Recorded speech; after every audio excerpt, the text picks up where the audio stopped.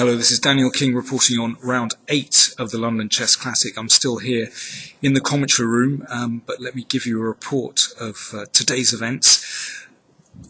There's great stuff going on today, extraordinary games. Let me start with McShane against Polgar. Well, this one was the first to finish. Luke, I'm afraid, got well and truly mangled today. Judit found some form, and well, in this position you can see that White's king is rather badly trapped in the corner. You can see this diagonal is open, and this knight is dreadfully placed. It actually prevents the king moving out, and here there was, well, a terrible finish.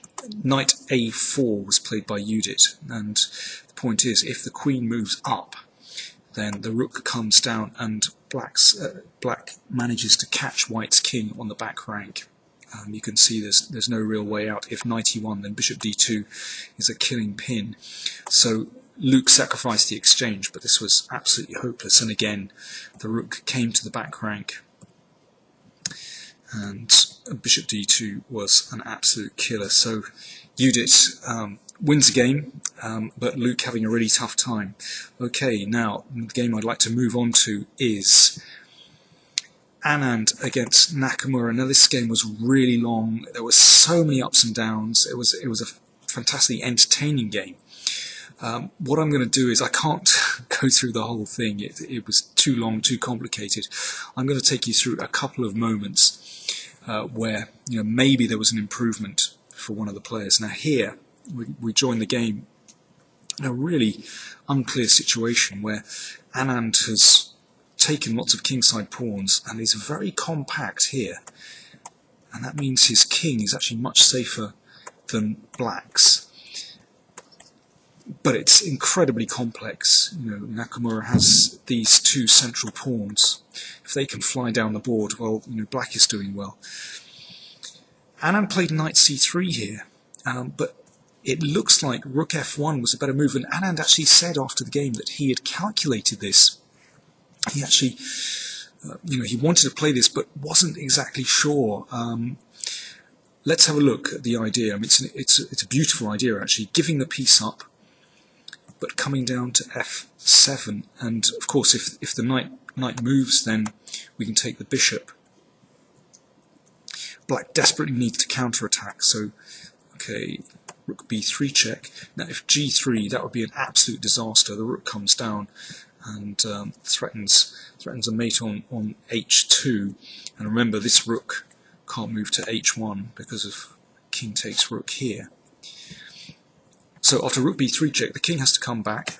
Anand said he'd analysed all this, or something like it anyway, but he wasn't quite sure.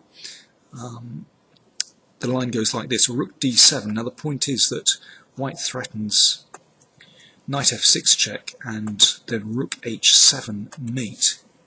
So rook g2 has to be played. I mean, black can only, these are all forced moves, but Anand said he got kind of confused around here. He wasn't quite sure, but it looks like this should be winning for White. For instance, here, king comes up the board. Now, the rook has defended the mate on h7, but actually White's king is in such a good position, can't really be attacked any longer, and now rook c1 looks like an absolute killer. But somehow Anand lost confidence in this variation. It was very long, he wasn't quite sure, and in the end he chose another move, knight c3, and the game stumbled on into an extraordinary endgame. After 40 moves, they reached this endgame where we have two connected pass pawns for black on the queen side, 3 for white on the king side, and really strange material balance. Anand was probably doing well, but he lost his way, and in fact Nakamura had a win right at the end. Nakamura was the first to queen. We got this extraordinary position, queen against rook and 3 pawns. And Nakamura was actually very short of time. Vishy really hustled him. And here Nakamura played queen e1, Anand moved the king to the side, but here it was just a draw by perpetual check. There was nothing more to be done. This rook is loose on b8, but it's simply not possible to pick it up if white plays carefully and accurately, and here they just agreed a draw by perpetual check. But if we go back to that critical moment here, well, it's very hard to tell during a game that it's a critical moment. Nakamura said that he'd considered queen a4 check. Looks like it's a winning move. But after king e5, he'd only looked at queen c6. Now, it's not possible to pick this loose rook up with a check. There's a really subtle move here. Queen c6, no check, but it's quite extraordinary. There seems to be no way for white to find security. The threat, of course, is to play queen d6, check, picking up the rook. But there's no good square for that rook. If g7, you want to get a queen, of course, then you pick up the rook anyway, and the queen, by a miracle, stops the pawn queening. If, for example, well, rook h8, well, queen f6 will pick up the rook. Rook b2 loses to queen c3 check. Rook b1 is probably the best try, but it seems as though with an accurate sequence that black can pick up this rook. For example, well, king g4, we keep checking. If king e4, then queen c2 wins the rook. And, well, finally we're going to get there. King e5, and, well, these squares are mined. You know, there'll be a check on d3 to pick up the rook. So it seems as though black is winning in all variations, but what a subtle move. Queen c6, there are no checks, it's really beautiful. At this point, Nakamura had something like 3 moves to go to the time control, and only about 2 minutes, a minute and a half, something like that, so very, very difficult to see.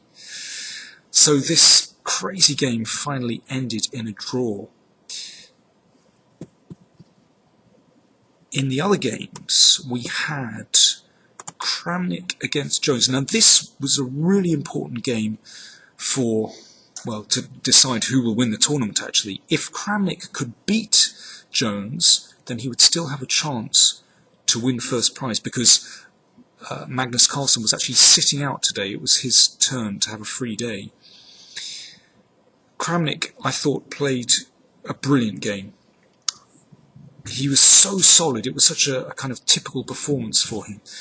After, well, the opening, Kramnik had his usual fianchetto and solid kingside position and pressure against these 2 pawns. He'd somehow tricked Jones in the opening into a system that Jones wasn't very familiar with, and Kramnik just got a perfect position. He played queen b5, and it feels as though black's position is already kind of creaking here.